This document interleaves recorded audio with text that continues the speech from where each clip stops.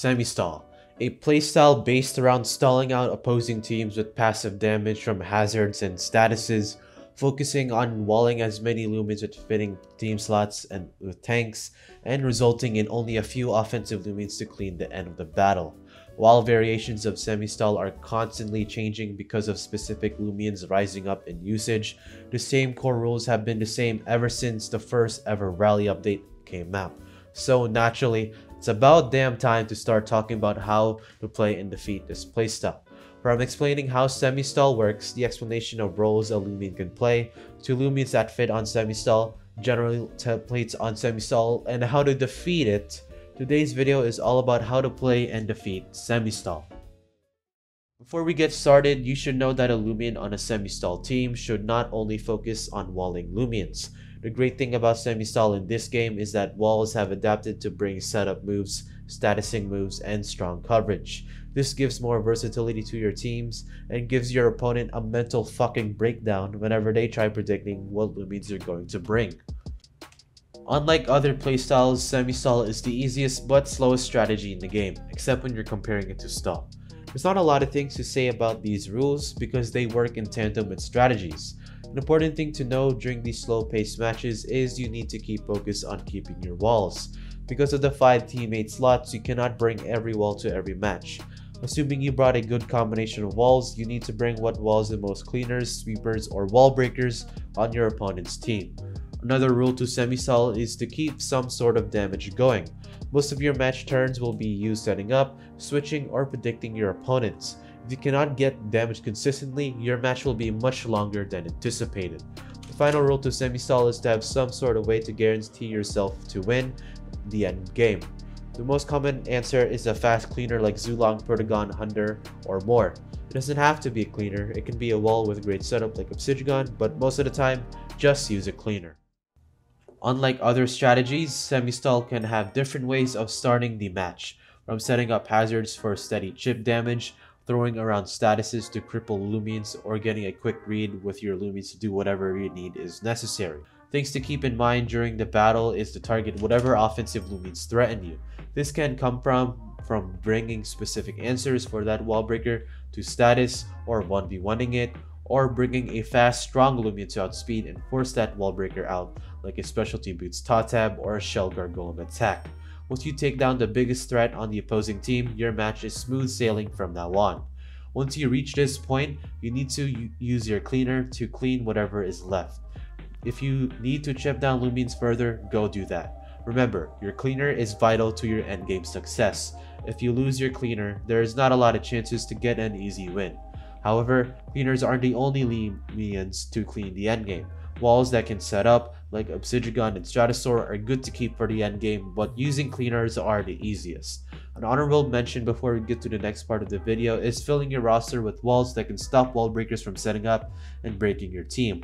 This can come from walls that can set up along wall breakers like Obsidian, Tundra, and Stratosaur, or moves that force Lumians out like a Driving Force, Harvestect, or Wobblist.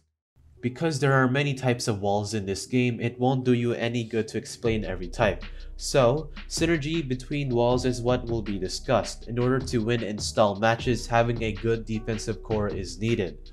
The most simple kind of synergy is covering type weaknesses. Walls covering each other's weaknesses makes your team naturally stronger to check the metagame's wall breakers and will naturally wall a lot of Lumians. For example, a good defensive core is Luminami, Harvestect, and Tyrex. Luminami covers Harvestect's Light, Spirit, Ice, and Ancient weaknesses, while also covering Tyrex's Water, Fire weaknesses. Harvestect also covers Luminami's Electric, Dark, Plant, and Toxic weaknesses, while also covering Tyrex's Earth and Brawler weaknesses. Finally, Tyrex covers Luminami's Electric and Toxic weaknesses, while also covering Harvestect's Ancient and Air weaknesses. In total, they resist or are immune to almost all types in the game. Another thing to keep in mind is walls need to have some way to block hazards from setting or stopping pivot/momentum. For example, walls with hazard removal like Burn Up Chartiki, Tear Down Taoshinu and Phagenot, Regift Fiskarna and Cosmiar Encased, Gust Stratosaur, Mudslide Lumians, etc. are good ways to stop hazards from setting. Ways to stop pivoting are pretty simple. All you need are Light, Plant, and Earth types to stop Zip Zap, Flash and Flee, and Fade Away. These can range from defensive walls like Luminami, Chartiki, and Tyrex to offensive Lumines like Eclipse, Tatab, Baneki, Namare, and Gargolem Speech Fast Attack. As long as you have these typings, abilities, and moves, you're gonna have an average time blocking hazards and pivoting. With that out of the way, let's talk about counterplay. Just like semi-stall's never-ending lumines to run, there are also various ways to stop semi-stall. While this way is not fully developed, the introduction to stall breakers is very important in order to stop semi-stall. While a stall breaker's qualities can range from being very fast like Baneki to being slow as hell like a Casimir Cracked, the main thing holding these guys together is to stop the walls from achieving their goals. This can be from limiting their recovery and longevity by poisoning or throwing any other status like Baneki, Garbantis, Halvantic, Tatab, Barblast, Lumines like Zeppelin, Garbantis, Ferroglyph, Gabademic, and Chartiki, provoking their support moves so they can't heal or set up while you do damage, stopping them from pivoting out of the battle with Lumines immune to those moves like Baneki, Tatab, Gargolem Attack / Regular, Eclipse, Chartiki, and Garbantis, and setting up your own damage like Halvantic, Valkyrie, Zeppelin, Garbantis, Tatab, Namari, and Casimir Cracked. While you can use regular wall breakers and not stall breakers, I personally think that using at least 1 or 2 stall breakers on your team is very beneficial for your counterplay against this annoying playstyle.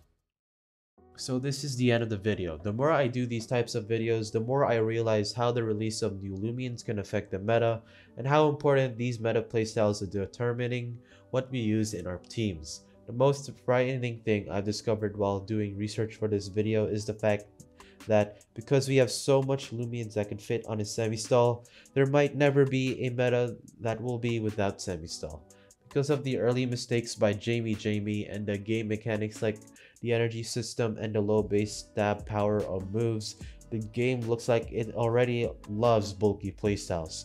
While we can never get semi-stall out of the meta, we can take risks and ideas that will bring us more knowledge about the game, and eventually we'll get an even playing field in terms of what playstyles are being used. Hopefully you've liked and subscribed by now, because this video took quite some time. This is Cotton Stoops signing off to tell you that Zulong is still a dumpster fire.